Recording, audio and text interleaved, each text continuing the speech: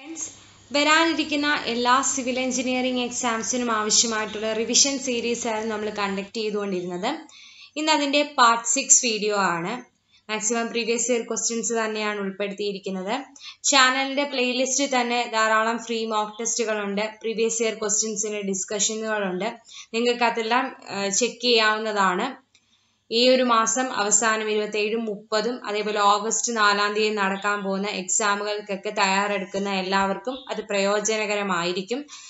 So ഇതുവരെ നിങ്ങൾ channel subscribe ചെയ്തിട്ടില്ലെങ്കിൽ ചാനൽ സബ്സ്ക്രൈബ് ചെയ്യുക. ഞാൻ ഇടുന്ന വീഡിയോസിന്റെ നോട്ടിഫിക്കേഷൻ നിങ്ങൾക്ക് ലഭിക്കാൻ വേണ്ടി ആ ബെല്ലൈക്കൺ കൂടി പ്രസ് ചെയ്യണം. സോ നമുക്ക് സ്റ്റാർട്ട് ചെയ്യാം. First question, four ranging A line number of ranging road required is option at least 3, at least 4, at least 5, at least 2.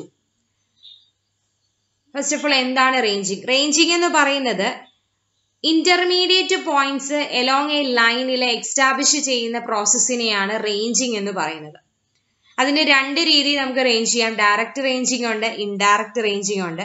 Direct റേഞ്ചിങ്ങിന്റെ പ്രത്യേകത എന്ന് പറയുന്ന ഈ എൻഡ് സ്റ്റേഷനുകൾ നമുക്ക് മ്യൂച്വലി ഇന്റർവിസിബിൾ ആണ്. വിസിബിൾ ആകുന്ന കണ്ടീഷനിലാണ് നമ്മൾ ഡയറക്റ്റ് റേഞ്ചിങ് ഉപയോഗിക്കുന്നത്. ഡയറക്റ്റ് റേഞ്ചിങ്ങിന് നമ്മൾ ഉപയോഗിക്കുന്ന ഇൻസ്ട്രുമെന്റ് ആണ് ലൈൻ റേഞ്ചർ എന്ന് പറയുന്നത്. നെക്സ്റ്റ് ഈ ഇൻഡയറക്റ്റും ഡയറക്റ്റിനകത്തെയും എത്ര നമ്പർ ഓഫ് റേഞ്ചിങ് റോഡ്, അത് രണ്ടും ചോദിച്ചിട്ടുള്ള ക്വസ്റ്റ്യൻ ആണ്. ഡയറക്റ്റ് റേഞ്ചിങ് ആണെങ്കിൽ അറ്റ്ലീസ്റ്റ് 3 ആണ് നമ്മൾ ഉപയോഗിക്കുന്നത്. ഇൻഡയറക്റ്റ് റേഞ്ചിങ്ങിനാണെങ്കിൽ അറ്റ്ലീസ്റ്റ് 4 ആണ് നമ്മൾ ഉപയോഗിക്കുന്നത്. അതേപോലെ ഇൻഡയറക്റ്റ് റേഞ്ചിങ് എന്ന് പറയുന്നത് ഒരു ഹില്ലി ഏരിയാസിലാണ് എങ്കിൽ അത് ഏത് ടൈപ്പ് റേഞ്ചിങ് മെത്തേഡ് ആണെന്ന് ചോദിച്ചു കഴിഞ്ഞാൽ അതിനെ റെസിപ്രോക്കൽ റേഞ്ചിങ് എന്നാണ് പറയുന്നത്. ഇനി നമ്മൾ അതിനകത്ത് ഉപയോഗിക്കുന്നതാണ് റേഞ്ചിങ് റോഡ്. ഈ റേഞ്ചിങ് റോഡിന്റെ ഹൈറ്റ് ചോദിച്ചിട്ടുണ്ട് പ്രീവിയസ് ഇയറിൽ, അത് 2 to 3 മീറ്റർ ആണ്. അതേപോലെ റേഞ്ചിങ് റോഡിന് എത്ര ഹൈറ്റ് മാറുമ്പോഴാണ് അത് റേഞ്ചിങ് പോൾ ആകുന്നതെന്നും ചോദിച്ചിട്ടുണ്ട്. അതിന്റെ ആൻസർ എന്ന് പറഞ്ഞാൽ 4 to 6 ആണ്. അപ്പൊ height of ranging road 2 to 3 metre ആണ്. റേഞ്ചിങ് പോൾ ആകുമ്പം അത് ആ സംഭവം തന്നെ കുറച്ച് ഹൈറ്റ് കൂടുന്നു, ഒരു 4 to 6 മീറ്ററിലേക്ക് ഹൈറ്റ് മാറുന്നു. ഓക്കെ, അപ്പൊ ഇവിടുത്തെ ആൻസർ എന്ന് പറയുന്നത് അറ്റ്ലീസ്റ്റ് 3 ആണ്. Four ranging A line number of ranging road required is answer at least 3.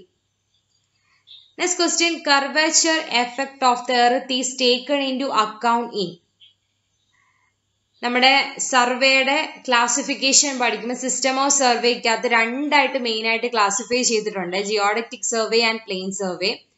Plain സർവേയുടെ പ്രത്യേകത എന്ന് പറഞ്ഞു കഴിഞ്ഞാൽ നമ്മൾ എടുക്കുന്ന ഏരിയ എന്ന് പറഞ്ഞാൽ 260 കിലോമീറ്റർ സ്ക്വയറിനെക്കാട്ട് കുറവാണെങ്കിൽ അവിടെ നമ്മൾ എർത്തിന്റെ കർവേച്ചർ അല്ലെങ്കിൽ കർവേച്ചർ എഫക്റ്റ് നമ്മൾ കൺസിഡർ ചെയ്യാറില്ല. അങ്ങനെ എടുക്കുന്ന സർവേ ആണ് പ്ലെയിൻ സർവേ എന്ന് പറയുന്നത്. ജിയോഡക്റ്റിക് സർവേയിലേക്ക് വരുമ്പോൾ നമ്മൾ എർത്തിന്റെ കർവേച്ചർ കൺസിഡർ ചെയ്യും, കാരണം നമ്മൾ എടുക്കുന്ന ഏരിയ കുറച്ചുകൂടി കൂടുതലാണ്. എന്ന് വെച്ചാൽ 260 കിലോമീറ്റർ സ്ക്വയറിനേക്കാൾ കൂടുതലുള്ള ഏരിയ വരുമ്പോൾ നമുക്ക് എന്ത് ചെയ്യണം? ഈ പറയുന്ന എർത്തിന്റെ കർവേച്ചർ കൂടി ആക്യുറസിക്ക് വേണ്ടി കൺസിഡർ ചെയ്യേണ്ടിയിരിക്കുന്നു. സോ അതിനെയാണ് നമ്മൾ ജിയോഡക്റ്റിക് സർവേ എന്ന് പറയുന്നത്. സോ അപ്പൊ ഇവിടുത്തെ ആൻസർ എന്ത് വരും? Curvature effect of earth is taken in to account in. Answer ജിയോഡക്റ്റിക് survey.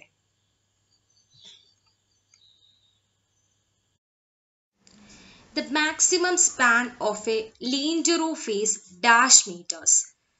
First of all, roof related ആയിട്ട് പ്രീവിയസ് ഇയർ ചോദിച്ചിട്ടുള്ള ക്വസ്റ്റ്യൻസും അതിന്റെ തിയറി പോർഷൻ റിലേറ്റഡ് ആയിട്ട് ഓൾറെഡി ഒരു പ്ലേലിസ്റ്റ് ക്രിയേറ്റ് ചെയ്തിട്ടുണ്ട്. ചാനലിന്റെ പ്ലേലിസ്റ്റിൽ അവൈലബിൾ ആണ്, നിങ്ങൾക്ക് അത് ചെക്ക് ചെയ്യാവുന്നതാണ്. അപ്പൊ ആദ്യം റൂഫിനെ നമുക്ക് മെയിൻ ആയിട്ട് 3 ആയിട്ട് ക്ലാസിഫൈ ചെയ്യാം. അതാണ് പിച്ച്ഡ് അല്ലെങ്കിൽ സ്ലോപ്പിംഗ് റൂഫ്, ഫ്ലാറ്റ് അല്ലെങ്കിൽ ടെറസ് റൂഫ്, കർവ്ഡ് റൂഫ്. അതിനകത്ത് സ്ലോപ്പിംഗ് അല്ലെങ്കിൽ പിച്ച്ഡ് റൂഫിന്റെ എഗെയിൻ ക്ലാസിഫിക്കേഷൻ ആണ് സിംഗിൾ റൂഫ്, ഡബിൾ അല്ലെങ്കിൽ പെർലിൻ റൂഫ്, ട്രസ്ഡ് റൂഫ്. ഇനി സിംഗിൾ റൂഫിന്റെ പ്രത്യേകത എന്ന് പറഞ്ഞാൽ common rafters are provided to each slope without any intermediate support. ഒരു ഇന്റർമീഡിയറ്റ് സപ്പോർട്ടുകൾ ഇല്ലാതെ തന്നെ കോമൺ റാഫ്റ്ററിനെ നമ്മൾ അവിടെ കൊടുത്തിരിക്കുകയാണ്. അങ്ങനെയുള്ളതിനെയാണ് സിംഗിൾ റൂഫ് എന്ന് പറയുന്നത്. അപ്പൊ അതിന്റെ ക്ലാസിഫിക്കേഷൻ ആണ് ലീൻഡ് റൂഫ്, പെൻഡ് റൂഫ് അല്ലെങ്കിൽ leaned roof, couple roof, couple close, collar beam, Kolar and scissors എന്ന് പറയുന്നത്. ലീൻഡ് റൂഫ് അല്ലെങ്കിൽ പെൻഡ് റൂഫ് എന്ന് പറയുന്നത് സാധാരണയായിട്ട് നമ്മൾ ഉപയോഗിക്കുന്നത് ഷെഡ്, ഔട്ട് ഹൗസ്, വരാന്താസ് അവിടെയൊക്കെയാണ്. അതിന്റെ പ്രത്യേകത എന്ന് പറഞ്ഞാൽ ഒരു ചെറിയ സ്ലോപ്പിലാണ്, ഒരു സൈഡിലോട്ട് മാത്രമേ അതിന് സ്ലോപ്പ് കൊടുത്തിട്ടുള്ളൂ. അതാണ് അതിന്റെ ഒരു സിമ്പിൾ ടൈപ്പ് ഓഫ് ഒരു റൂഫ് എന്ന് നമുക്ക് പറയാം. Simplest type റൂഫാണ്. അതിന്റെ മാക്സിമം സ്പാൻ ആണ് ഇവിടെ ക്വസ്റ്റ്യനിൽ ചോദിച്ചിരിക്കുന്നത്. ആൻസർ എന്ന് പറയുന്നത് 2.4 മീറ്റർ ആണ്. 2.4 മീറ്റർ ആണ് അതിന്റെ മാക്സിമം സ്പാൻ എന്ന് പറയുന്നത്. അതേപോലെ ബാക്കിയുള്ള റൂഫിന്റെയും മാക്സിമം സ്പാൻ ഒക്കെ പ്രീവിയസ് ഇയറിൽ ചോദിച്ചിട്ടുള്ളതാണ്. സോ അതും കൂടി ഒന്ന് നോക്കാം. കപ്പിൾ റൂഫിന്റെ മാക്സിമം സ്പാൻ എന്ന് പറയുന്നത് 3.6 മീറ്റർ ആണ്. കപ്പിൾ ക്ലോസ് എന്ന് പറയുന്നത് 4.2 മീറ്റർ ആണ്. കോളാർ ബീം എന്ന് പറയുന്നത് 4.8 മീറ്റർ ആണ്. കോളാർ ആൻഡ് സിസേഴ്സ് എന്ന് പറഞ്ഞാൽ ഈ കോളാർ ബീമിന്റെ കൂട്ട് തന്നെയാണ് ഇരിക്കുന്നത്. അതിനകത്ത് എക്സ്ട്രാ ഒരു ബീം, അത് സിസേഴ്സിന്റെ ഷേപ്പിൽ ഒരു കോളാർ ബീംസ് കൊടുത്തിട്ടുണ്ട് എന്ന് മാത്രമേ ഉള്ളൂ വ്യത്യാസം. അതും 4.8 മീറ്റർ ആണ് അതിന്റെയും സ്പാൻ. അപ്പൊ ഈ സ്പാൻസ് ഒക്കെ ചോദിച്ചിട്ടുള്ള ക്വസ്റ്റ്യൻ ആണ്. നെക്സ്റ്റ് പിച്ച്ഡ് അല്ലെങ്കിൽ സ്ലോപ്പിംഗ് റൂഫിന്റെ ക്ലാസിഫിക്കേഷൻ ആണ് ഡബിൾ അല്ലെങ്കിൽ പെർലിൻ റൂഫ് എന്ന് പറഞ്ഞ. ഇതിന്റെ പ്രത്യേകത ഈ 2.4 മീറ്ററിൽ എക്സീഡ് ചെയ്യുന്ന സ്പാനുകളില് നമുക്ക് നെസസറി ആയിട്ടുള്ള റാഫ്റ്റർ അല്ലെങ്കിൽ റാഫ്റ്ററിന്റെ സൈസ് കൊടുക്കുന്നത് കുറച്ച് രീതിയിൽ അൺഎക്കണോമിക്കൽ ആണ്, അല്ലെങ്കിൽ സൈസ് കുറച്ച് കൂടുതൽ വേണ്ടി വരും, അത് അൺഎക്കണോമിക്കൽ ആണ്. അങ്ങനെ ഒരു കണ്ടീഷനിൽ നമ്മൾ എക്സ്ട്രാ ഒരു ഇന്റർമീഡിയറ്റ് സപ്പോർട്ട് നമ്മൾ കൊടുക്കാറുണ്ട്. റാഫ്റ്ററിനെ സപ്പോർട്ട് ചെയ്യാൻ ഒരു ഇന്റർമീഡിയറ്റ് ആയിട്ടൊരു സപ്പോർട്ട് കൂടി കൊടുക്കാറുണ്ട്. അതിന്റെ പേരാണ് പെർലിൻ. അതുകൊണ്ടാണ് ആ പേര് വന്നത്, ഡബിൾ അല്ലെങ്കിൽ പെർലിൻ റൂഫ് എന്ന് വന്നത്. എക്സ്ട്രാ ഒരു ഇന്റർമീഡിയറ്റ് സപ്പോർട്ട് നമ്മൾ കൊടുക്കുന്നുണ്ട്. അതാണ് ഡബിൾ അല്ലെങ്കിൽ പെർലിൻ റൂഫ് എന്ന് പറഞ്ഞ. നെക്സ്റ്റ് വൺ ആണ് ട്രസ്ഡ് റൂഫ്. ട്രസ്ഡ് റൂഫ് എന്ന് പറഞ്ഞു കഴിഞ്ഞാൽ ഗ്രേറ്റർ ദാൻ ഒരു 4.8 മീറ്റർ സ്പാൻ ഒക്കെ ആണെങ്കിൽ നമ്മൾ കൊടുക്കുന്നതാണ് ഈ ട്രസ്ഡ് റൂഫ്. ട്രസ് മെമ്പേഴ്സ് ആണ് നമ്മൾ അവിടെ ഉപയോഗിക്കുന്നത്.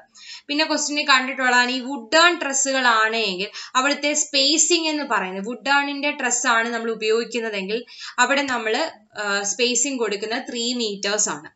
സോ ഇവിടുത്തെ ക്വസ്റ്റ്യൻ എന്തായിരുന്നു? ഒരു ലീൻഡ് റൂഫിന്റെ മാക്സിമം സ്പാൻ ആണ്. ആൻസർ എന്ന് പറഞ്ഞാൽ 2.4 മീറ്റേഴ്സ്. ബാക്കി കൂടി ഓർത്തിരിക്കുക. Next unit of measurement of cornice is worked out in MKS system is. എസ്റ്റിമേഷനകത്ത് repeated ആയിട്ട് ചോദിക്കുന്നതാണ് ഈ മെഷർമെന്റ് യൂണിറ്റ് അല്ലെങ്കിൽ സ്റ്റാൻഡേർഡ് അല്ലെങ്കിൽ permanent unit of certain works എന്ന് പറയുന്നത്. അപ്പൊ ഇവിടെ ക്വസ്റ്റ്യൻ ചോദിച്ചിരിക്കുന്നത് കോർണിസിന്റെ മെഷർമെന്റ് യൂണിറ്റ് ആണ്. ആൻസർ എന്ന് പറയുന്നത് നമ്മൾ റണ്ണിങ് മീറ്റേഴ്സിലാണ് അത് എടുക്കുന്നത്. എസ്റ്റിമേഷൻ റിലേറ്റഡ് ആയിട്ട് പ്രീവിയസ് ഇയറിൽ ചോദിച്ചിട്ടുള്ള ക്വസ്റ്റ്യൻസ് മാത്രം ഉൾപ്പെടുത്തി ഞാൻ ഒരു പ്ലേലിസ്റ്റ് ക്രിയേറ്റ് ചെയ്തിട്ടുണ്ട്. ചാനലിൽ അത് അവൈലബിൾ ആണ്, നിങ്ങൾക്ക് ചെക്ക് ചെയ്യാവുന്നതാണ്. കോർണിസ് നമ്മൾ മെഷർമെന്റ് യൂണിറ്റ് എടുക്കുന്നത് മീറ്ററിലാണ്. So answer option B. Next question, the multiplying factor of 1 hecto is. 1 hectoയുടെ multiplying factor ഏതാണെന്നാണ് ചോദിച്ചിരിക്കുന്നത്. ആൻസർ എന്ന് പറയുന്നത് 10⁻²ആണ്. Multiplying factor of 1 hecto. ഈ ഹെക്ടോ എന്ന് പറയുന്ന ഹെക്ടറും രണ്ടും രണ്ടാണ്. ഹെക്ടർ എന്ന് ചോദിച്ചു കഴിഞ്ഞാൽ അത് m² കൺവേർട്ട് ചെയ്യുന്ന 10⁻⁴ ആണ്. അത് ഓപ്ഷനിൽ ഉണ്ട് താനും. അതുകൊണ്ട് രണ്ടും കൂടി കൺഫ്യൂസ് ആയി പോകരുത്. ഒരു ഹെക്ടോയുടെ മൾട്ടിപ്ലൈങ് ഫാക്ടർ എന്ന് പറഞ്ഞാൽ 10² ആണ്. ഇത് റിലേറ്റഡ് ആയിട്ട് ചോദിച്ചിട്ടുള്ള ക്വസ്റ്റ്യൻസ് എന്ന് പറയുന്നത് നമുക്കത് നോക്കാം. മൾട്ടിപ്ലൈങ് ഫാക്ടേഴ്സ് എന്ന് പറയുന്നത് ഇപ്പം 10⁻12 ആണെങ്കിൽ അതിനെ ടെറ എന്നാണ് പറയുന്നത്. 10⁻9 ആണെങ്കിൽ ജിഗ, 10⁻6 ആണെങ്കിൽ മെഗാ, 10⁻3 ആണെങ്കിൽ കിലോ, 10⁻2 ആണെങ്കിൽ ഇപ്പൊ പറഞ്ഞേക്കുന്ന ഹെക്ടോ, 10⁻1 ആണെങ്കിൽ ഡെക്ക, 10⁻−1 ആണെങ്കിൽ ഡെസി, 10⁻−2 ആണെങ്കിൽ സെന്റിമീറ്റർ, 10⁻−3 ആണെങ്കിൽ മില്ലിമീറ്റർ, 10⁻−6 ആണെങ്കിൽ മൈക്രോ, 10⁻−9 ആണെങ്കിൽ നാനോ, 10⁻−12 ആണെങ്കിൽ പൈക്കോ. ഇതും പ്രീവിയസ് ഇയറിൽ ചോദിച്ചിട്ടുള്ള ക്വസ്റ്റ്യൻ ആണ്. അപ്പൊ അതും കൂടി ഓർത്തിരിക്കുക. ഇവിടുത്തെ ക്വസ്റ്റ്യൻ എന്തായിരുന്നു? മൾട്ടിപ്ലൈങ് ഫാക്ടർ ഓഫ് 1 ഹെക്ടോ ആണ്. ആൻസർ 10⁻². ഇപ്പൊ 1 ഹെക്ടർ എത്ര m² ആണെന്ന് ചോദിച്ചു കഴിഞ്ഞാൽ അതിന്റെ ആൻസർ 10⁻4 m² ആണ്. Okay. A non-residential enclosure constructed of non-load-bearing partition is known as. ഒരു നോൺ റെസിഡൻഷ്യൽ ആയിട്ടുള്ള എൻക്ലോഷർ ആണ്, പ്രത്യേകിച്ച് ലോഡിനെ ഒന്നും ബിയർ ചെയ്യുന്നില്ല എങ്കിൽ അതിനെ നമ്മൾ വിളിക്കുന്ന പേരാണ് ക്യാബിൻ. ഈ കനോപ്പി, ബസതി ഒക്കെ ഞാൻ ഓൾറെഡി ഡിസ്കസ് ചെയ്ത് സെപ്പറേറ്റ് ഒരു വീഡിയോ ചെയ്തിട്ടുണ്ട്. കണ്ടിട്ടില്ലാത്തവരത് കാണുക. അപ്പൊ ഇതിന്റെ ആൻസർ എന്ന് പറയുന്നത് ക്യാബിൻ ആണ്. Next, in industrial area the covered area shall not be exceed dash of the site area. So ഇത് നമുക്ക് കവേർഡ് ഏരിയ അതൊക്കെ ഓരോ ബിൽഡിങ്സിന്റെയും ചോദിക്കാറുള്ളതാണ്. ഇപ്പൊ ഇവിടെ ക്വസ്റ്റ്യൻ ഇൻഡസ്ട്രിയൽ ഏരിയ ആണ് ചോദിച്ചിരിക്കുന്നത്. അത് സൈറ്റ് ഏരിയയുടെ എത്ര കൂടാൻ പാടില്ല. സോ ആൻസർ എന്ന് പറയുന്നത് 60% ആണ്. ബാക്കിയും കൂടി നമുക്കൊന്ന് നോക്കിക്കഴിഞ്ഞാൽ പ്രീവിയസ് ഇയർ ചോദിച്ചിട്ട് കണ്ടിട്ടുള്ളത് റെസിഡൻഷ്യൽ ബിൽഡിംഗ് ചോദിച്ചു കണ്ടിട്ടുണ്ട്, അതേപോലെ അസംബ്ലി ബിൽഡിംഗും ചോദിച്ചു കണ്ടിട്ടുണ്ട്. സോ ബാക്കി ബിൽഡിങ്സും ചോദിക്കാൻ ചാൻസ് ഉണ്ട്. ജസ്റ്റ് അപ്പൊ ഞാനത് പറയാം. റെസിഡൻഷ്യൽ ബിൽഡിംഗ് എല്ലായ്പ്പോഴും കാണുന്നതാണ് 65% ആണ്. It should not be exceed 65%.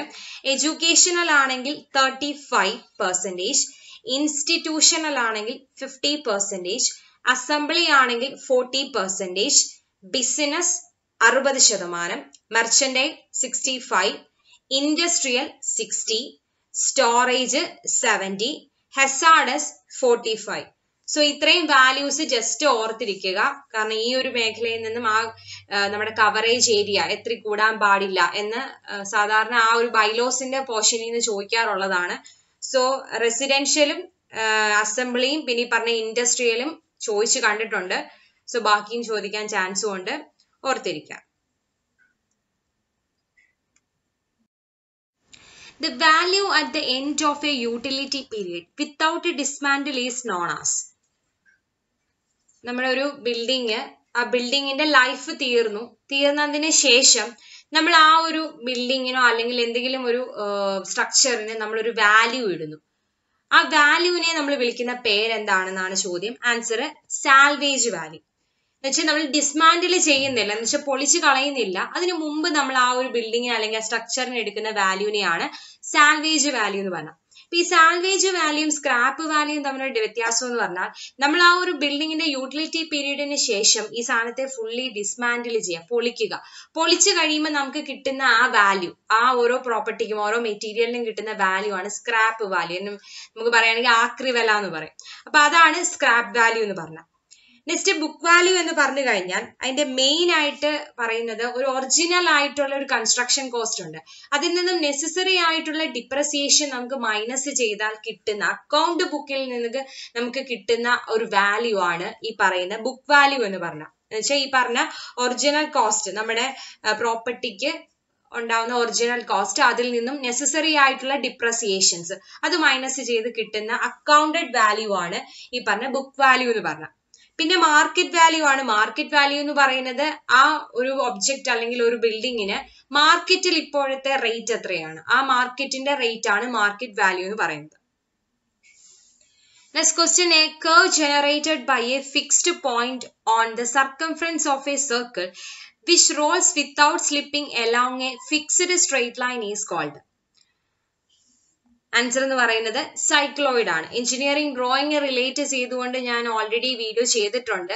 അതിനകത്ത് ഈ പറഞ്ഞ ഓപ്ഷനിലുള്ള ഹൈപ്പർബോളയും ഇൻവലൂട്ടും ഒക്കെ എക്സ്പ്ലെയിൻ ചെയ്തിട്ടുള്ളതാണ്.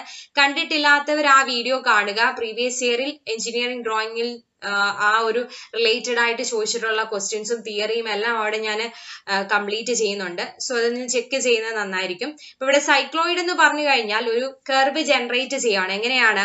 ഒരു പോയിന്റ് നമ്മുടെ സർക്കിളിന്റെ സർക്കംഫറൻസ് അല്ലെങ്കിൽ ഒരു സിലിണ്ടർ ആയിക്കോട്ടെ, അത് ജസ്റ്റ് ഒരു സ്ട്രെയിറ്റ് ലൈനിന്റെ മുകളിൽ കൂടി സ്ലിപ്പ് ചെയ്യാതെ റോള് ചെയ്യുമ്പോൾ നമുക്ക് ക്രിയേറ്റഡ് ആയിട്ട് കിട്ടുന്ന ആ ഒരു കർവാണ് നമ്മൾ എഞ്ചിനീയറിംഗ് ഗ്രാഫിക്സിലൊക്കെ നമ്മൾ വരയ്ക്കുന്നതാണ്. ഈ പറഞ്ഞ ഈ ഒരു സൈക്ലോയിഡ് കർവ് എന്ന് പറയുന്നത് ലാബിൽ നമ്മൾ വരയ്ക്കുന്നതാണ്. അപ്പം ആ ഒരു കർവ് ജനറേറ്റഡ് ആയിട്ട് കിട്ടുന്ന ആ കർവിനെ നമ്മൾ വിളിക്കുന്ന പേരാണ് സൈക്ലോയിഡ് എന്ന് പറഞ്ഞ. ഓക്കെ, സോ ഇത്രയാണ് ഇന്നത്തെ റിവിഷൻ സീരീസ്. നിങ്ങൾക്ക് വീഡിയോ ഉപകാരപ്പെട്ടുവെങ്കിൽ ലൈക്ക് ചെയ്യാൻ മറക്കരുത്. ചാനൽ നിങ്ങൾ ഇതുവരെ സബ്സ്ക്രൈബ് ചെയ്തിട്ടില്ലെങ്കിൽ ചാനൽ സബ്സ്ക്രൈബ് ചെയ്യുക. കൂടുതൽ നോട്ടിഫിക്കേഷൻ കിട്ടാൻ വേണ്ടി ആ ബെല്ലൈക്കൺ കൂടി പ്രസ് ചെയ്യുക. Thank you.